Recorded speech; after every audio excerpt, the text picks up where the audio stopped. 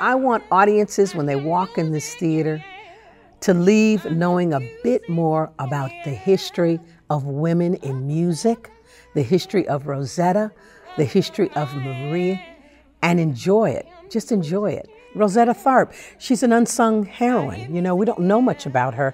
And I think number one is because she's a woman. To hear that a woman like Rosetta Tharpe did not get the recognition that she deserved, so rightfully deserved, for creating rock and roll. Without her, we wouldn't have rock and roll, I don't believe. That was the biggest draw for me, to make sure that I could bring light to a woman, especially, that has been forgotten by history. And Marie Knight as well, who was rightfully a superstar in her time. But again, she was a woman in a man's world. I always thought that Chuck Berry and Elvis Presley created that na. It was a woman of color, of a certain size, of a certain age, that was able to change the face of what we know now as rock and roll.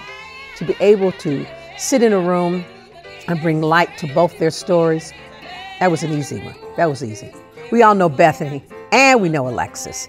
Amazing artists and just good human beings. And I'm telling you, they sing, but not only do they sing, but they have such a relationship. They too have a collaboration and a relationship, just like actually Rosetta and Marie.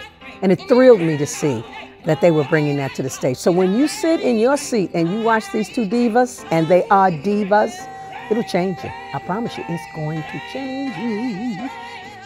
Leaving with that, it should make you happy and proud.